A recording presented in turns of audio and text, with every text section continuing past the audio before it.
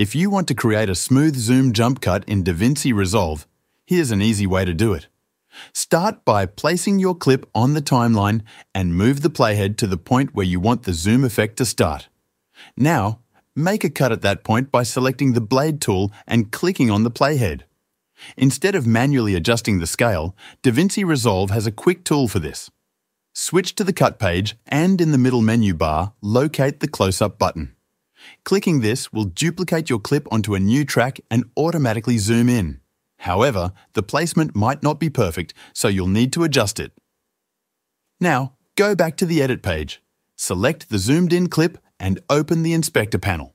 Under Transform, adjust the position Y value so that your eye level or focal point matches the original shot. A simple way to do this is to switch the composite mode to Add Temporarily. This lets you see both layers at once.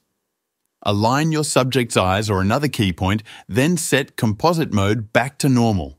Play it back, and you'll see a seamless zoom cut where the viewer's focus stays in place. This technique makes the transition look natural, keeping your audience engaged without distractions.